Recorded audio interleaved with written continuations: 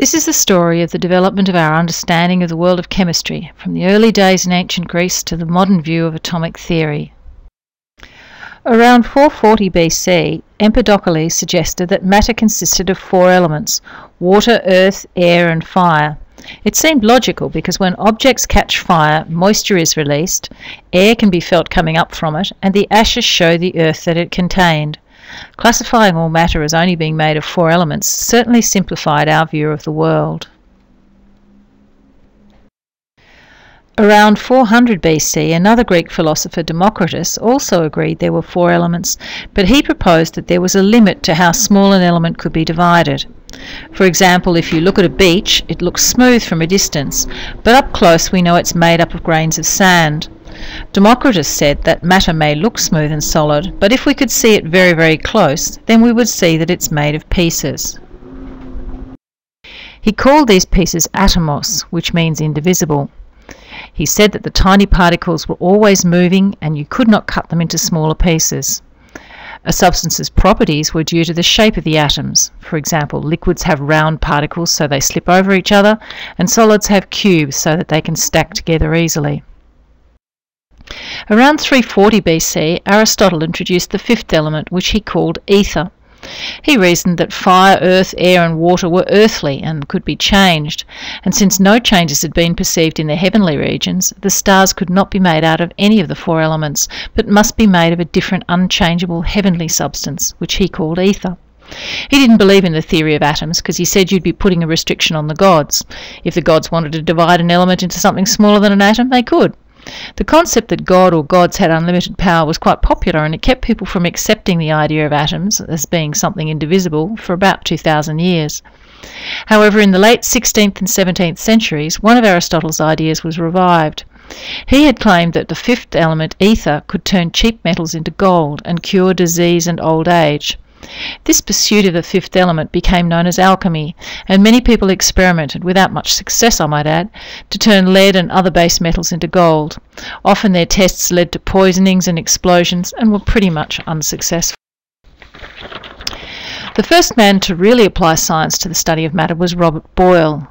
He was born in Ireland in 1627 and wrote a book called The Sceptical Chemist, which urged chemists to abandon the view of the alchemists that elements were mystical substances. He criticised Aristotle's supernatural 5th element and alchemy, and instead he promoted a philosophy that valued observation and experimentation. The next step was made by an Englishman, Joseph Priestley, who believed from his experiments that a certain air, which he called phlogiston, which we now know as oxygen, was required for burning. Although he was a churchman, he became very unpopular for his liberal views and his support of the French and American revolutions, and when the mob burned his house and church down, he was forced to flee to the USA. The Frenchman Antoine Lavoisier was very impressed with Priestley's work and used it to help develop the theory of the conservation of mass, that is, that matter cannot be created or destroyed. He had a fairly checkered life, as he married a 13-year-old girl because she was able to speak English and could translate the works of Priestley. However, he was executed by guillotine during the French Revolution, ostensibly for selling watered-down tobacco, but more likely because he was a tax collector and an aristocrat. Another Englishman, John Dalton, picked up on Democritus' idea and said that atoms looked like round billiard balls and that each element was made of only one type of atom. These are the actual wooden spheres that Dalton used as models for his atoms. They're about 200 years old. Notice the holes drilled in them. I imagine he used them to connect one to another to make compounds. His models were actually very similar to the ones we buy now to model atoms. Yes, 200 years of technological advancements, and our models are not much better. Dalton said that each atom had a unique weight and cannot be created or destroyed. These atoms combine together in simple whole number ratios to form new substances, for example carbon dioxide or in this case ethanoic acid. He tested this by weighing out samples and finding that if he used the right proportions, all the reactants were used up, but if he used too much of one, then there was some left over. This seems obvious to us, but in those days it was not very clear at all. One of his other achievements was to set up an early version of symbols for the elements. However, it was a little too artistic and we don't use it now. At the same time as all the experimentation was going on, people were trying to find some patterns amongst the elements in order to understand how they worked together to form compounds. In the early 1800s, John Berzelius began a systematic study of the known elements. He measured atomic masses and devised a set of symbols as shortcut representations of the elements. At the same time, Johann Dobereiner grouped sets of 3 elements with similar properties together, where the middle one had properties halfway between the other 2. This became known as the triad theory.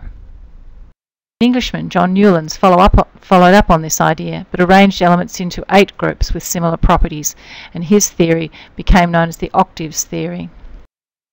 In 1867, a Russian, Dmitry Mendeleev, constructed what he called a periodic table. He arranged elements according to atomic mass with vertical groups based on similar chemical properties. He even left gaps for undiscovered elements in his table. The table looked a little bit like this, and you'll notice that all of this was done with no knowledge of the internal working of the atom. Obviously, more work was needed. Name is Thompson.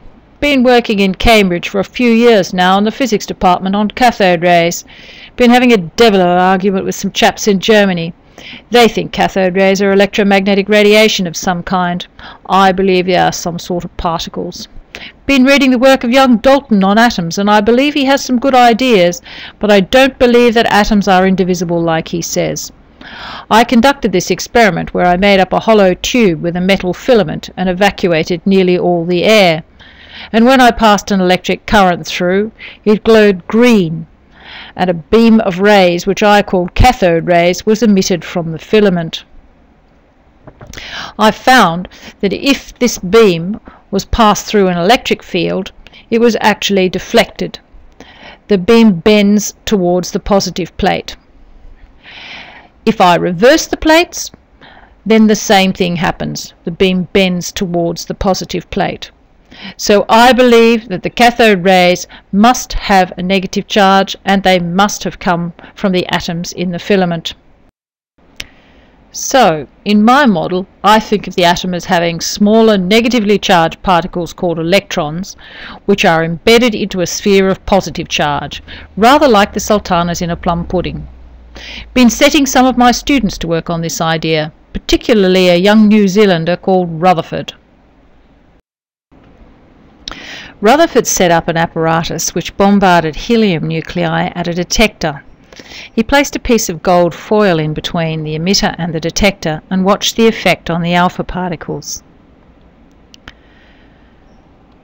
Most of the particles passed straight through the foil, which led him to doubt that the charges were squashed into a solid ball of charge as Thomson had proposed. Not only that, occasionally alpha particles were reflected back towards the emitter, which could only happen if they were repelled by another positive charge.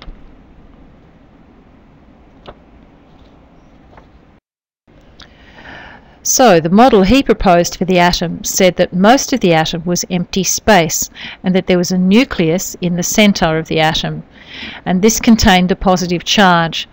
The electrons orbited randomly around the nucleus.